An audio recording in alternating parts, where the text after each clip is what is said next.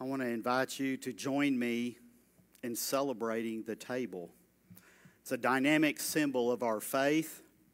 It's a reminder of the past, but an emphasis on the present, and a foretelling of the future celebration when we join our Savior at the wedding supper of the Lamb, described in detail in Revelation chapter 19. We come to the sacred table not because we must, but because we can.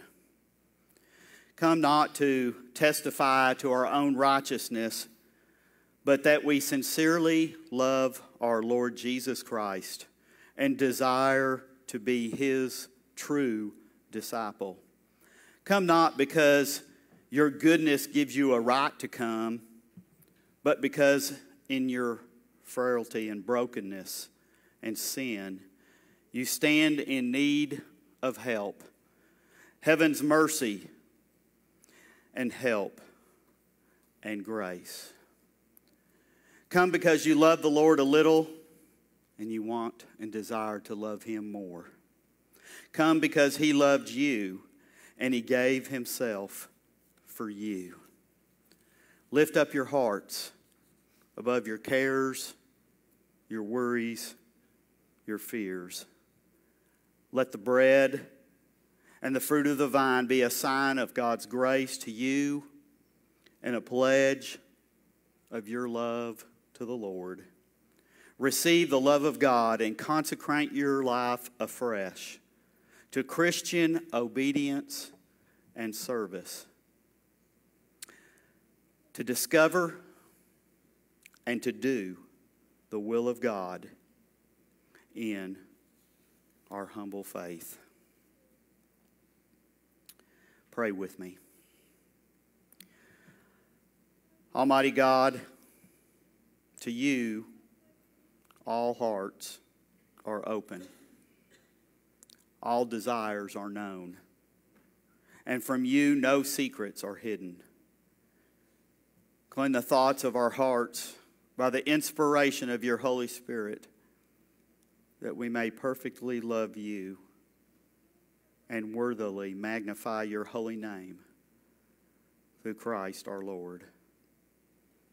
Most merciful God, we confess that we are sinners and we have sinned against you and you alone in thought, word, and deed, by what we have done and what we have left undone. We have not loved you with our whole heart. We have not loved our neighbors as ourselves. We are truly sorry and we humbly repent for the sake of your Son, Jesus Christ. Have mercy on us and forgive us that we may delight in your will and walk in your ways to the glory of your name. Amen.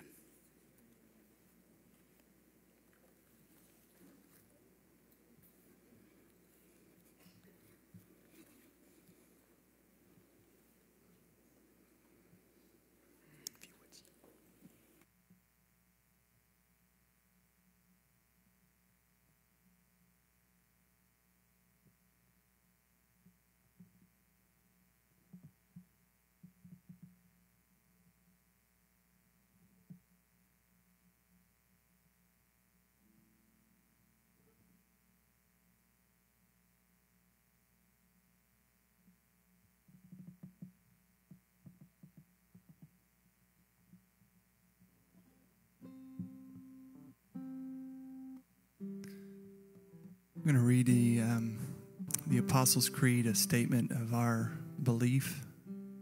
So if you want to read this with us, it'll be on the screen. It says, I believe in God, the Father Almighty, creator of heaven and earth. I believe in Jesus Christ, His only Son, our Lord, who was conceived by the Holy Spirit and born of the Virgin of Mary. He suffered under Pontius Pilate, was crucified, died, and was buried. He descended to hell. The third day he rose again from the dead. He ascended to the heaven and is seated at the right hand of God the Father Almighty. From there he will come to judge the living and the dead.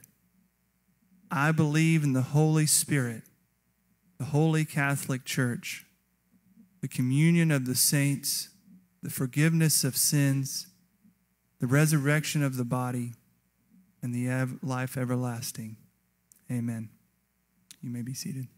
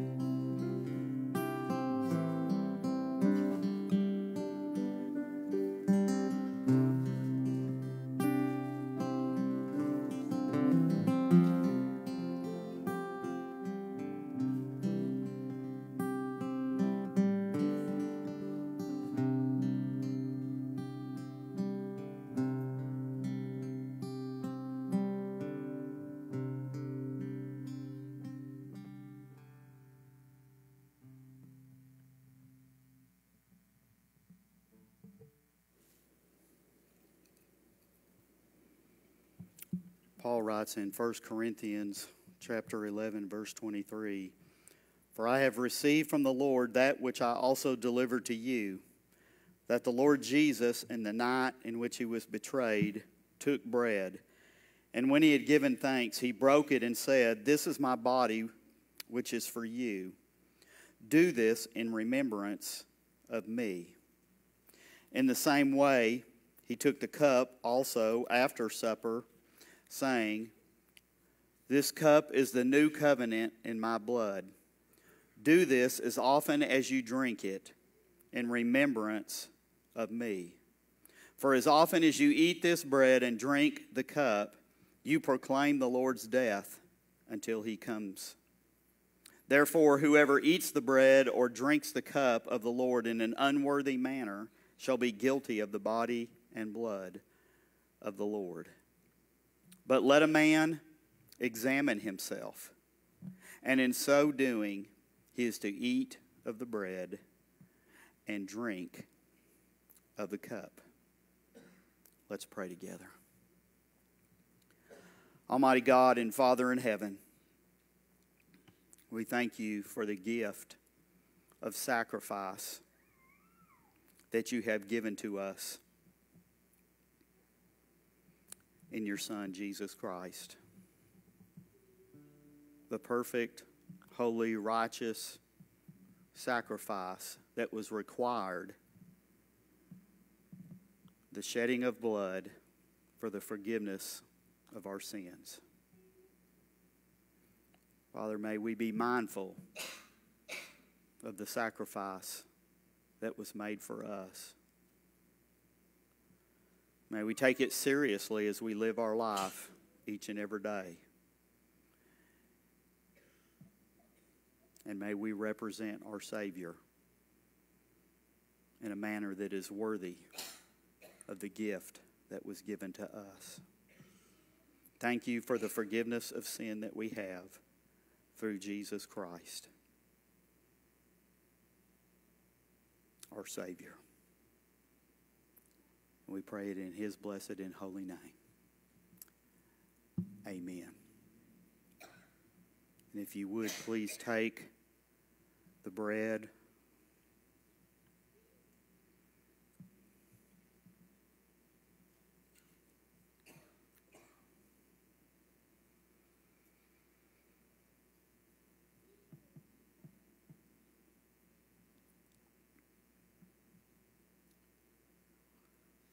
This is the bread that came down from heaven.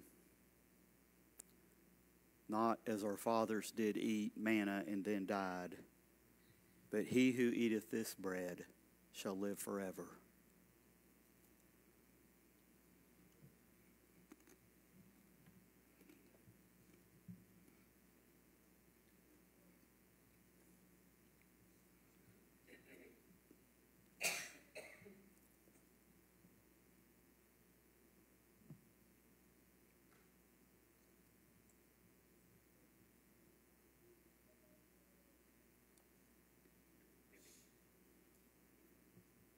And then in like manner, Jesus took the cup, as I do now, ministering in his name. If you would prepare to take the cup.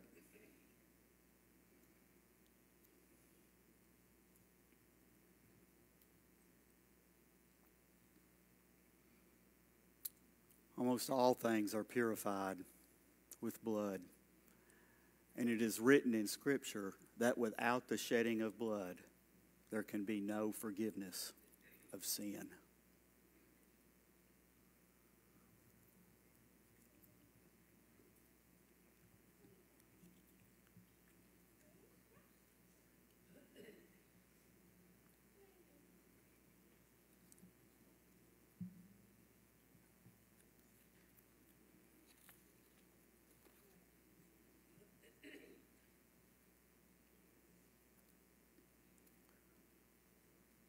I want to read two passages of Scripture relating to God's love and provision for us. The first is Psalm 3, verse 1 through 8. O Lord, how my adversaries have increased. Many are rising up against me. Many are saying of my soul, there is no deliverance for him in God. But you, O Lord, are a shield about me, my glory and the one who lifts my head. I was crying to the Lord with my voice, and he answered me from his holy mountain. I lay down and slept. I awoke, for the Lord sustains me. I will not be afraid of 10,000s of people. who have set themselves against me and all around me. Arise, O Lord, save me, O my God, for thou hast smitten all my enemies on the cheek. You have shattered the teeth of the wicked. Salvation belongs to the Lord. Your blessing be upon your people. And then from Isaiah chapter 12.